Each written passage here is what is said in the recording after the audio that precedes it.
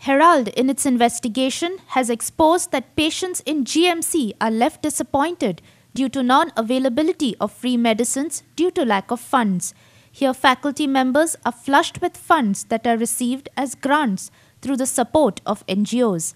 As an illustration, Herald picked up the case of Dr. Amit Dias, who is currently a lecturer in GMC's PMS department.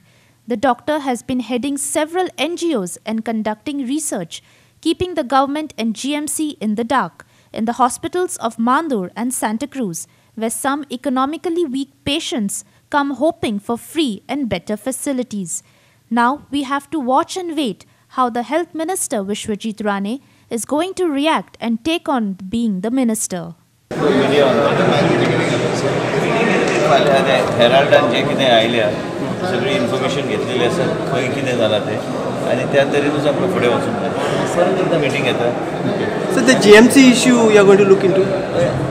He issue जी जाल्ली हांव तेन्ना नाशिल्लो minister.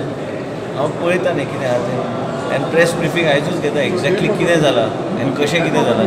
Sequence of event जे हेराल्डान हाडला तें कितें आहा खंयचे एजन्सी कितें आहा कितें कायदो आहा कायदो कोणी तोडला तें सगळें घालता. Definitely I have to come out with a total inquiry but in primary face कितें जालां तें सांगपाची गरज आसा.